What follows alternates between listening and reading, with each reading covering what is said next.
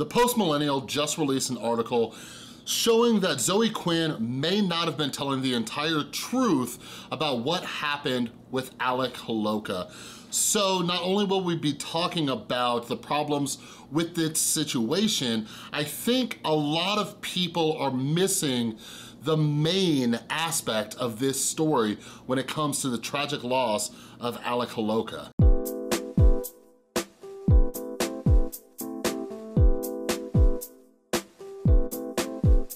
What is up, everybody? This is Chris from the Rewired Soul, where we talk about the problem, but focus on the solution. And if you're new to my channel, what I try to do is take different topics going on in the YouTube community or pop culture and try to see what lessons we can learn from them.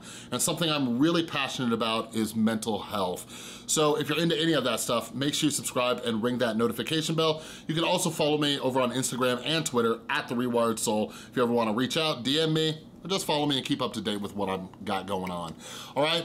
So yeah, a new article just came out from the Post-Millennial. I'm not gonna go through the whole thing. You can check it out down in the description below.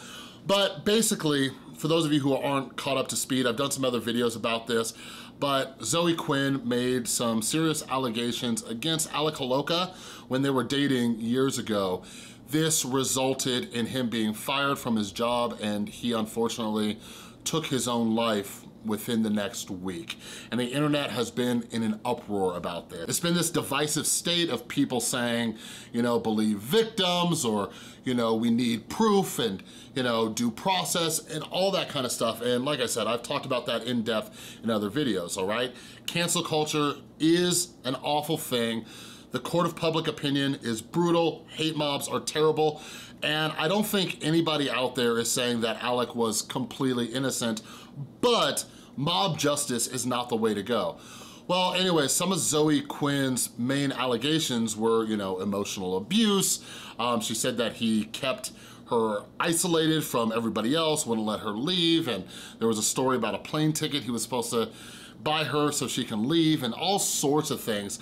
But anyways, the Post-Millennial went back and found tweets from Zoe Quinn around that time, and things aren't adding up, all right? And I have no problem playing devil's advocate for both sides of this story, but basically what the article was showing was this doesn't seem like somebody who was in distress and trying to escape the situation. She did interviews with Alec. It seemed like, you know, she was in a very loving relationship and everything like that. Like, I personally, as somebody who has worked with many, many people who struggle with trauma and everything, like, it's not a good barometer to be like, well, look, they acted like they were fine. Like, there are plenty of people who are in abusive relationships who act like everything's fine. But I understand, especially based on Zoe Quinn's history, why people feel that she's lying. And she might be, we don't know, all right? But like I said, I just don't think that's strong enough evidence to be like, look, she seemed fine, all right? But anyways, like, the main aspect of this story that I think people are really losing in all the anger over the loss of Alec and Zoe Quinn coming back up in, you know, recent talks and everything. Like, everybody is just so furious and everything. Like, man, whenever a life is lost due to mental illness, like, we gotta talk about it. And man, like, I don't want any of these tragic losses to be in vain.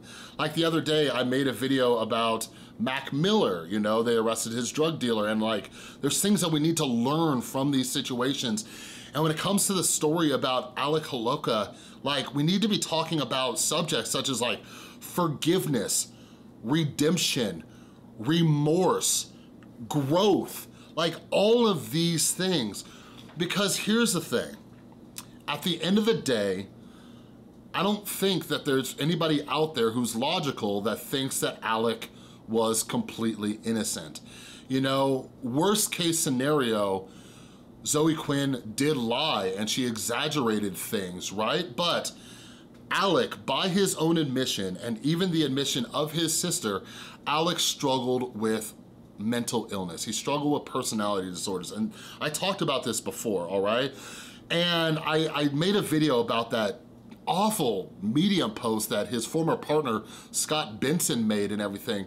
But I think, again, like, the main point of this is we're all getting so lost in this, like, who to be angry at and who to blame.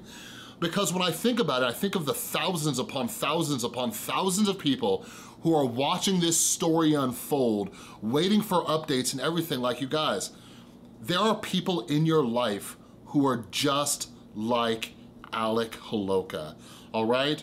Where they were struggling with mental illness, they did terrible, awful things. They might have been verbally or emotionally abusive and things like that, and you refuse to forgive them, right? And I get it, it's hard, but man, like, I've had to go through this process myself. Like, I grew up with an alcoholic mom. She did not get sober until I was 20 years old.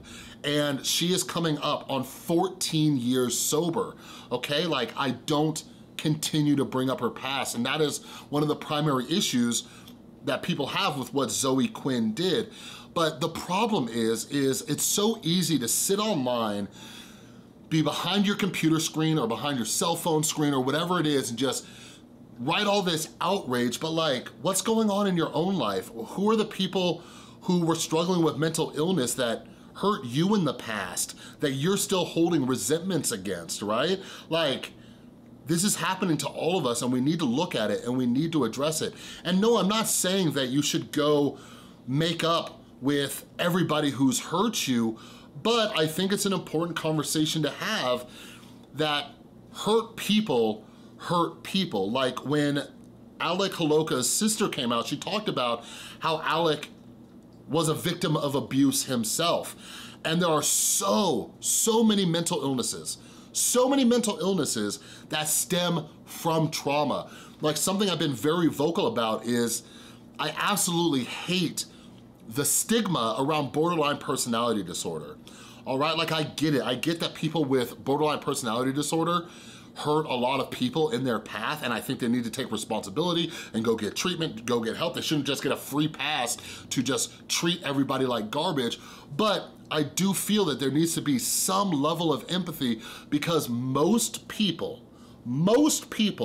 with borderline personality disorder and even other personality disorders, they were a victim of some kind of abuse growing up, all right? And when I bring this up, this is also a message to anybody out there who is a parent, like I am, or if you're younger and you're going to be a parent, like, understand this. Like, this is why we need to have our parenting game in check, all right? This is why we can't just have kids for the sake of having kids and all these, like, it is our responsibility to protect these kids, because if we don't, they become messed up adults. Like, those of you who don't know me, I ended up becoming a drug addict and alcoholic. I have struggled with mental illness. And yes, being the son of an alcoholic mom and experiencing all of that and the traumatic things that I've witnessed, that was a very big factor in how I spent almost a decade ruining my life, right? But I then got to a point where I took responsibility for this thing. So I'm not saying to let everybody off the hook. That is not what I'm saying at all, but I just wish that when we talk about these stories about what happened with Zoe Quinn and Alec Holowka, that we just have a little bit more empathy and understand that these people have gone through something and they need help. Like, if you're in an abusive relationship, leave. Like, you are not there to fix them, you are not there to save them. They need to get help on their own. If you're sitting around waiting for them to get help, you might wait around forever. But what's incredibly sad about the story of Alec Holowka is he was working on it, man. Like, he was working on getting better. And people who knew him recently knew that he was going to therapy and trying to get, you know, his emotions in check so he wasn't that awful person. And like, one of the reasons that I talk about this aspect of it is I used to be a really terrible person, man, a really awful person, and I've worked really hard the last 7 years to become a better person and not make those mistakes that I used to. And we need to ask ourselves, you know, at some point, like, would I want somebody to forgive me for what I've done if I'm working this hard to improve myself? You know what I mean? It's just a messed up story all around, but I feel obligated to cover this story because I just think that people are watching this story unfold just so they can be angry at people like Zoe Quinn and everybody who was part of the Gamergate movement. But I want you to look at your own lives and see how this might be affecting your relationships with people you know. You know what I mean? But anyways, that's all I got for this video. If you like this video, please give it a thumbs up. If you're new, make sure you subscribe and ring that notification bell. And a huge, huge thank you to everybody supporting the channel over on Patreon. You are all amazing. And a huge thank you to everybody who supports the channel in other ways, like buying my books and merch and all that kind of good stuff. All right, thanks again for watching. I'll see you next time.